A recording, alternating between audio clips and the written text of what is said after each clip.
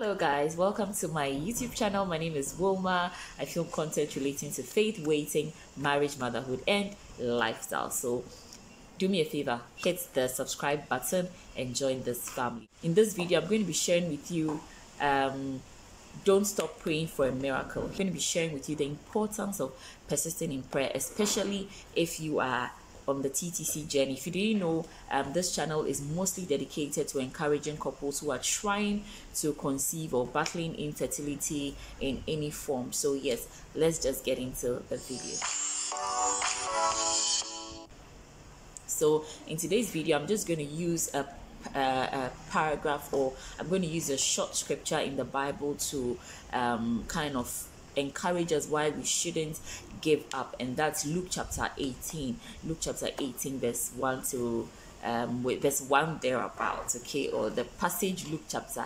I'm going to use the passage Luke chapter 18 to encourage us. Now here is this woman who feels she's been cheated, she's been she's been attacked, she's been persecuted, and decides that no, I have to get to this judge to deal with this matter. Now she goes to this judge at a very odd time, keeps banging on his door, keeps disturbing, keeps making all the noise and calling for attention. This judge initially is not bothered. He cannot be bothered, he's in his own right, he's in his own class. He cannot be pestered by some, excuse me to say, woman who is in her own world having her own troubles. Now guess what? After much persistence, this is just a summary of the story. After much persistence, the judge wakes up and goes like, God, who is this woman? I don't know her, I don't even fear her God, but if I don't attend to her, she will not leave me alone to have my peace of mind. So what does this short exhortation tell us? You see, I have been on the waiting journey before. Yes, 5 years. And sometimes it looks as if you've been praying for a miracle and there is no help in sight, no answer. But you cannot afford to stop praying, because the day you decide to stop is perhaps the day you close the door to you receiving your miracle. And why am I saying that? Sometimes you are just so close to the door and the door is actually open for you to enter, but by the mere fact that you lose your persistence, you end up having the door closed. Little man, come. Good morning, how are you? You are blessed and favored in Jesus' name. Come and sit down quietly. I'm doing a video. Hello, boo boo. Okay, so as I was saying before my little man showed up, the truth is that you need to persist in prayer. Sometimes you need to keep knocking on God's door. It does not mean that God doesn't hear you the first time you pray or the first time we ask for something. But let's even come down to our level as sons and daughters of our parents. Sometimes we need certain things, and when we even ask our parents, they don't immediately give those things we need to us. They ask us to wait, they say no, they say we should hold on, and sometimes it's a yes. So yes, it takes a lot of persistence and push in prayer.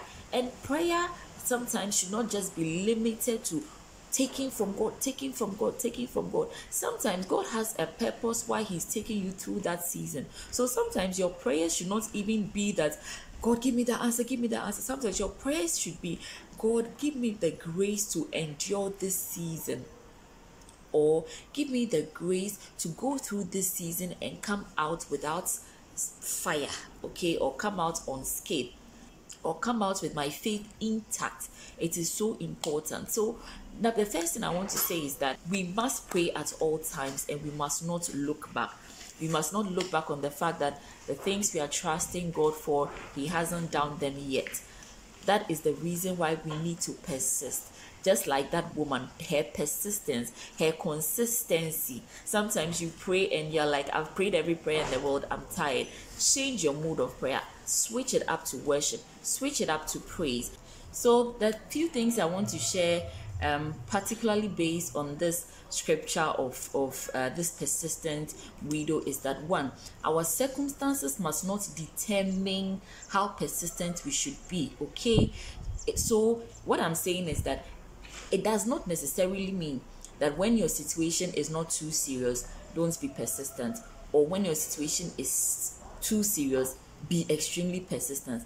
At all times, attach that spirit of persistence to what you need, because you know how badly you need it. And I keep saying this, in 2019 I was persistent because I told God that that year will not pass me by and I must have a baby on my laps, and my husband is my witness. Okay. And the second thing I want to say is that there are seasons in being persistent. Definitely there are times your persistence level will go high.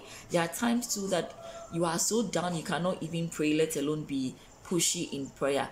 Switch it up, as I mentioned earlier on. Try other modes of prayer, worship, praise. Sometimes it's just about calling other people to just fellowship with. It helps you, it helps strengthen you to keep the journey. Then the last thing I'm going to say is that trust God's timing and purpose.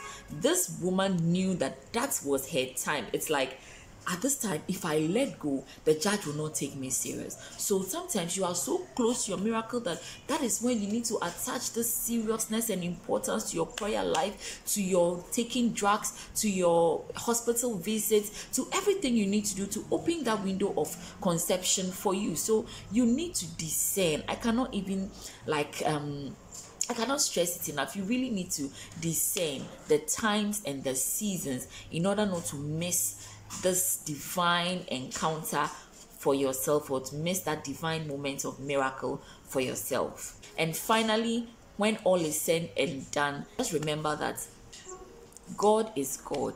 He will do what he will do within his own time. And unlike the judge who was man that decided that, oh, I would get up and do it because she's pestering me and all that, God can decide that no matter how much you are pestering me, let me take my time and make sure that certain things for you are sorted. Perhaps your finances need to be sorted before baby appears. Perhaps your husband and you yourself, your relationship needs to be sorted out, settled before a baby comes into that environment. Perhaps your employment needs to be sorted before a baby comes in. So trust God with whichever answer he tries to give you. And as you are being persistent, sometimes God will reveal a lot to you in dreams, through prophecies and all that. Be sensitive. I hope this video encourages you. That's my little one. I hope this video encourages you not to give up, but to keep praying for a miracle. And definitely you'll be sharing your own testimony. You can please keep quiet. And definitely you'll be sharing your own miracles soon. I hope this video challenges you not to give up, and definitely you'll be sharing your own testimony soon. I'll definitely see you in the next video. Put it in the comment section. What are some of the things you are personally doing on this waiting journey, to ensure your consistency? Okay, and I'll see you in the next video. Bye bye.